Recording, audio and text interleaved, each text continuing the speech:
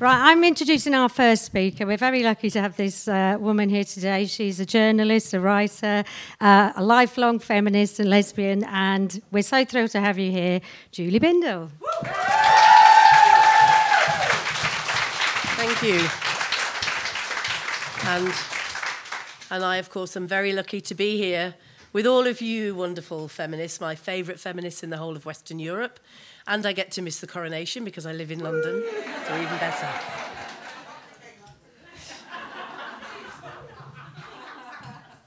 Don't start, I'm from the northeast of England, so... Okay, so, surrogacy. Oh, and I am going to talk about men, by the way.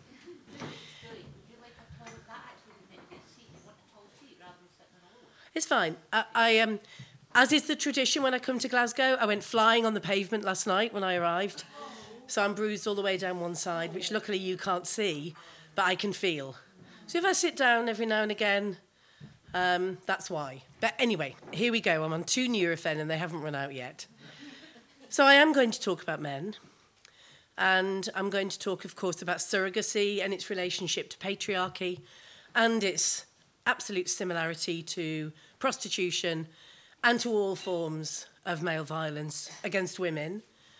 And, of course, how the connectors are that the inside of a woman's body is never a suitable workplace, ever. And recognising that there are women who benefit from surrogacy arrangements, wealthy women, white women, women who use other women.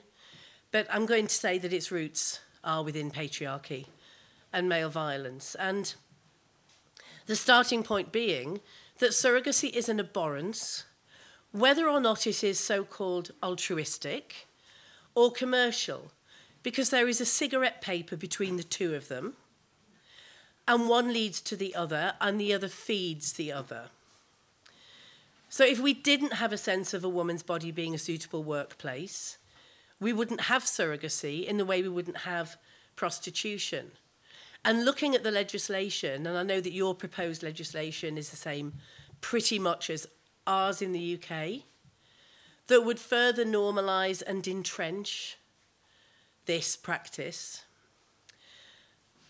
And it would also mean that there was no such thing as a valid critique from a feminist human rights standpoint of surrogacy. Now, I say that because there are religious fundamentalists and hard-line conservatives that have a problem with surrogacy, and often they're the same people that have a problem with lesbians or with women's reproductive rights. And they're against sperm donation, and they don't like lesbians raising children. They don't like women raising children without men. And it's not to say I'm against them being against surrogacy. Excuse me. But that's not why I'm against surrogacy. And I think we have to be very careful who we give credence to, whose aims and objectives we further, if they say they also don't like surrogacy, because to join forces with some of these people means that we're putting our other rights, our reproductive rights, at risk. And I'm not a political purist, okay? And I will form coalitions with other reasonable people. Not that I'm reasonable, but I will form coalitions with reasonable people. Okay, so the current, as I understand it, and I know I'm in Scotland, so you will correct me when I'm wrong. As I understand it, what is being proposed here is that the changes will benefit only the buyers. I will not use commissioning parents, if I can help it. Will only benefit the buyers of these babies. Will make it easier for them to take legal control of the woman's body and her baby. And will give more power to the lawyers who make a huge amount of money from this trade and other brokers. So currently, in the UK and in Scotland and elsewhere, the baby, the birth mother, is the legal parent of the baby, and the buyers, back home it's after 6 weeks, can then apply to adopt via a parental order. And therefore, when that baby is born, the legal parent is its birth mother. And these poor buyers go through this terrible time during the pregnancy, thinking, what if she changes her mind?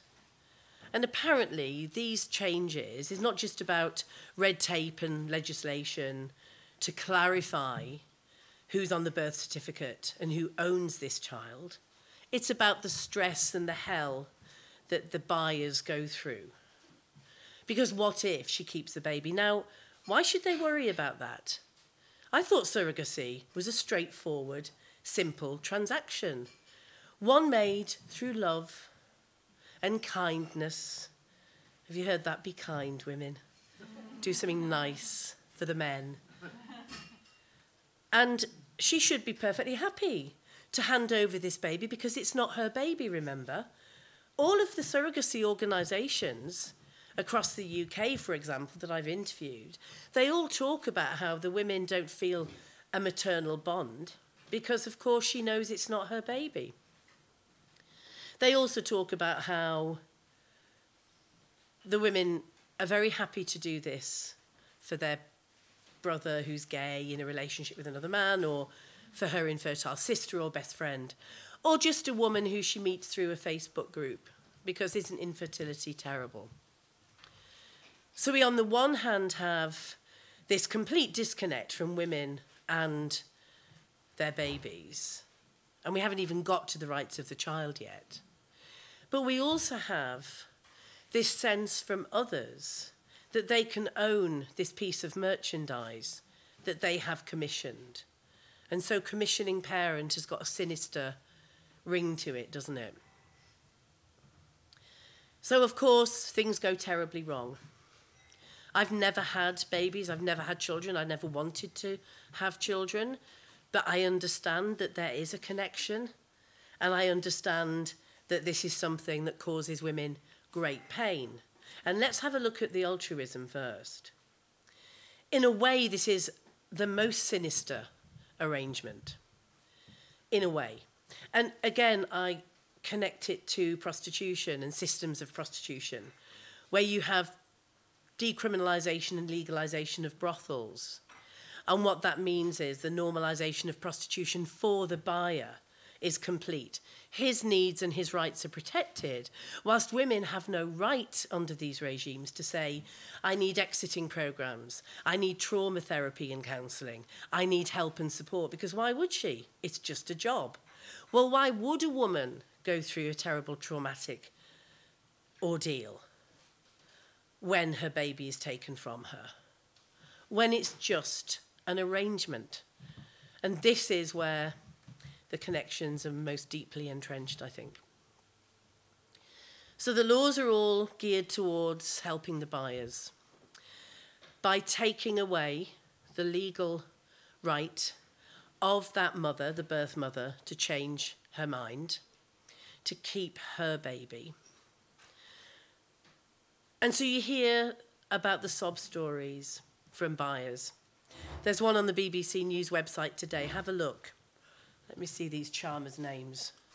A gay male couple in Derry who is saying that the law is cruel, inhumane. They've been trying for a baby. They've been trying for a baby last time I looked. Right? I mean, I know things evolve, but they suffered a miscarriage. First time round, these fellas. They got counselling, and they've got a huge page in this. Did I even write it down? In the BBC. No, can't find it. Anyway, you can find it easily. The feminists are already kicking off, as we do, about this case. And the sympathy goes with them. Because, of course, isn't it terrible that men are infertile? Well, do you know what? Men are infertile. And do you think, oh, Patrick and John Coyle, and Patrick's sister is the birth mother. And isn't it interesting the way that we talk about infertility as an illness, which I know often it's linked to health and medical problems, but that we focus on every which way that we can supply babies to privileged people that don't mind using the wombs of less privileged women. We talk about it as a right. Everybody has the right to their own child. No, they do not. Absolutely we do not. And when did this become embedded in our social consciousness? That you have to have your own baby, that you have to have something in your image, and that people that actually don't have babies, men, have the right to do so. And the number of times that I've been labelled homophobic, anti-gay, bigoted for saying that gay men are the front now, they are the poster people for surrogacy now. They're the minority of those commissioning babies, but they are now the face of the surrogacy industry, and it is an industry. So I just want to tell you about a couple of visits I've made to countries where commercial surrogacy is completely... Is there a man in the room? Or a lesbian, what either one will do.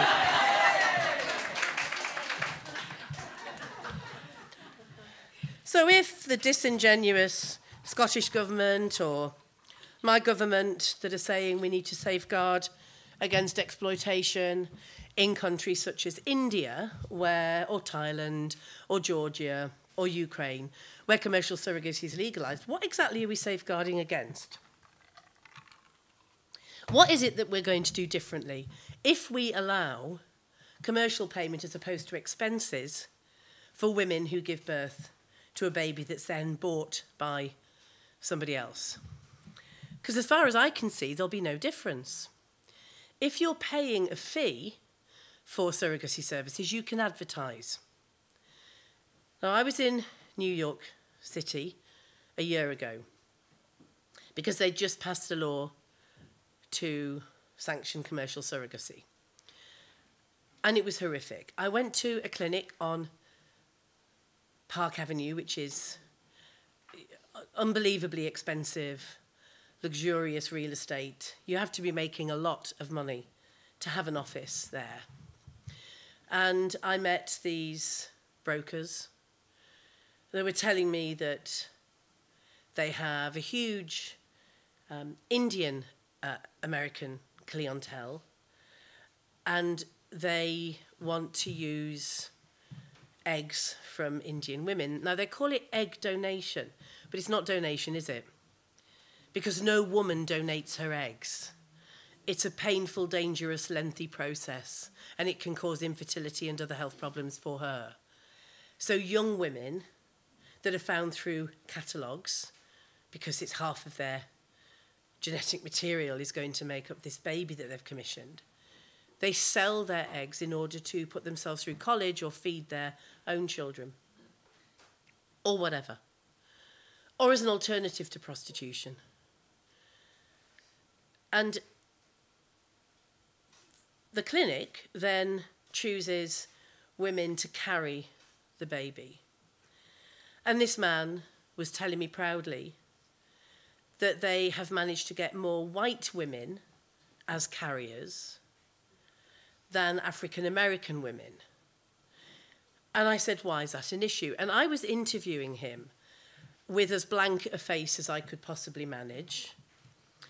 And he said, because the commissioning parents think their baby might come out black if it's carried by a black woman. So when they're looking through these catalogues to see what kind of look they are going to end up with their baby, they also look into her family history. Is there any mental health, any other health issues? Does she have diabetes or asthma in the family, bipolar, anything like that? So they're basically crafting this human being in a way that you can only really describe as eugenics. And then it minded me of India. So our British government, they were saying, well, we can't end up like India. But actually, India and New York State, there's no difference in the way that they run their services. Because back in India, in Gujarat, which is the excuse me, capital of the surrogacy trade in India, which was the capital of the surrogacy industry in the East, they run along the same lines. They advertise huge billboards, advertising surrogates, advertising eggs for sale, advertising the IVF clinics. And when I talked to the clinicians in India and asked about the race of the clients and the ethnicity of the babies and the like, she told me that obviously the white parents from overseas, the Europeans, want white babies, but they don't mind an Indian woman carrying the baby because they understand that the baby has no genetic relationship to that woman, which I'm sure there are others in the room that would discount that. But either way, they're satisfied with that. And I said, so you get your eggs from white women. Where are they? Oh, they're in Ukraine, they're in Georgia. She named all the places where women are routinely trafficked into prostitution, live in dire poverty, where there's unrest, war, etc. And she showed me this wall of photographs of happy, smiling parents with their newly delivered babies. And she said, oh, actually, this one, and there's white parents and a baby, this one did ask for an Indian woman's egg because she really wanted brown eyes for her child. And I asked her about domestic violence. I said, if you have women living in your hostels, which they do, the pregnant women live in what they call surrogacy house, that in Gujarat, this huge place where the women sleep on mattresses 10 to a room. If a woman is experiencing domestic violence through pregnancy, if she refuses to come and live in this hostel, what do you do? And she says, oh, we bring her into the hostel, we make sure she's safe. Mm-hmm. And what happens when she's given birth? Well, we send her back home. Because it's only the product that matters. And I asked the same question 6, 7 years later to the clinicians in New York. And I got the same answer. The safeguarding is only for the unborn child, not for the mother. So I saw advertising for eggs, IVF services, surrogacy services on the subway in New York City. And it was surreal. And it really did mind me of the way that legal prostitution is advertised in Germany and in Holland. There's something deeply sinister about the fact that women are used in this way. And then, of course, we get to the rights of the child. Now, Kent University, which is one of those universities, I mean, I can say proudly I've been deplatformed 5 times from Kent University, from pretty much every school.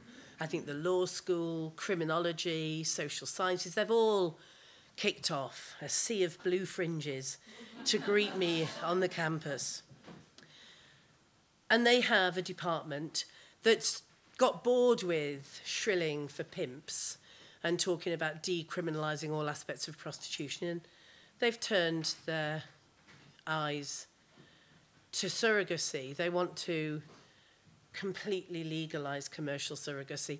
And they've helped the Law Commission in the UK to push through the proposals which would do that. And by the way, just a little note, I don't know what the scene is here, but we can give £14,000 in legitimate expenses to a woman under the altruistic, non-commercial surrogacy laws that we have currently. Now, £14,000 is a salary for low-income women, for women who are desperate, for women with no other employment opportunity. So you can't tell me that's not an incentive. So Kent University put this seminar on, and I, Jane Smith, signed up to go to it. And at the end of these appalling presentations on how great surrogacy is, and it was the rights of the commissioning parents, the rights of them to do this, the rights of them to have that, the concerns about the mental health of commissioning parents. And I asked at the end, have you done an evaluation on the effects on older children born through surrogacy? Because, of course, we're now at a stage where there are adults having been born through this method. And they said, yes. And we found, actually, it's no different from adoption. It's no worse. They didn't say worse. That there are we have no more concerns than with adoption. I said, but adoption's a massive thing. But we know that there are huge consequences through adoption. I take no position during this presentation on adoption. But we know the damage that this causes. And you say that this is just fine. Because what you're actually doing, I suggested, before I was asked to leave the room, was that you're, unlike with adoption, where babies need or children need to be parented in non-abusive, safe ways because they're in the world, you're bringing babies into the world purposely and causing this pain and harm. And why? Why are you doing this? For what? And of course, nobody can answer the question. It's the same as when you say, why do men need to pay for sex? Because we know they don't. Because his pleasure means more than her pain, and it always will. So I interviewed a woman called Harriet, who you can hear the 3-part interview on my Substack, which you can sign up to for free and easily access. And please do listen to her story. Because Harriet is one of those that is campaigning against the legalisation and normalisation of surrogacy. And I think it's important that we need to say that we are against surrogacy per se. We cannot have a halfway measure here. We have to condemn surrogacy in its entirety, because there's no such thing as a non-commercial surrogacy arrangement, even under the expenses rule. And Harriet did this as a favour for a family friend, 2 gay men. She had 2 of her own children. She wanted to help them out. She was also quite broke. The money came in handy. She needed a new car. They controlled her from the beginning. It all went terribly wrong. She was desperately psychologically damaged and traumatised at handing over the baby. And she went to court under duress and agreed to the parental order. And then, of course, she decided she was having none of this. They wouldn't let her see the child. They promised that she could see the child, take part in his life. And they reneged on this, because who wants some woman around with her vagina that the baby came out of, when they can just be the parents? They even said to the court that her reversing the decision on the parental order and her having a legal place in this child's life would make them feel differently about the child. The entitlement of these men is beyond belief. Well, it isn't, but... She went back to court and she reversed the parental order because it was recognised that it had been given under duress. If we have any further rights in law for the buyers, this means a loss of rights for women. It also means, yet again, women's status in society is downgraded.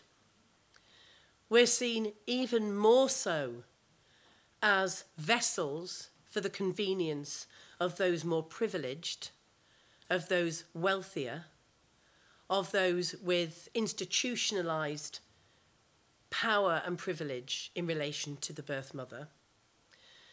And it ultimately means the commercialisation of pregnancy and of childhood, of babies. And I'll just end by saying what the worst thing I've ever seen, ever, relating to this atrocity. And this is what we have coming if we don't resist it.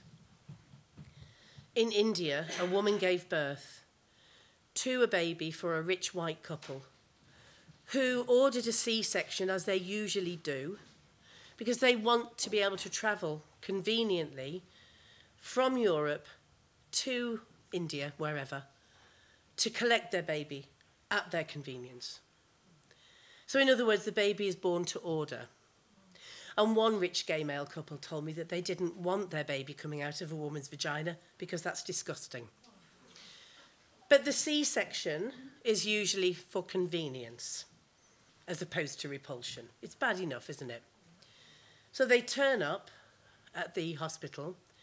She's in pieces, having to hand over this infant. She's wailing and sobbing.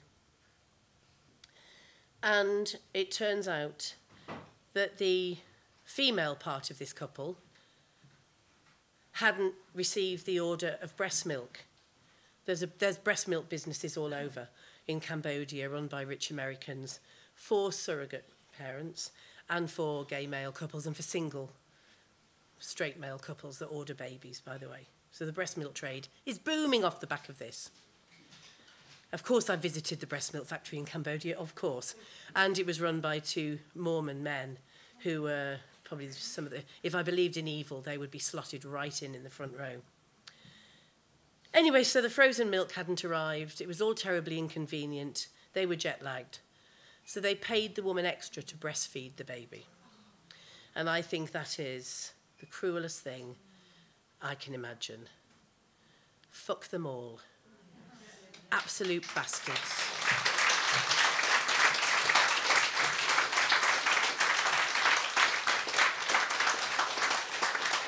We have to resist.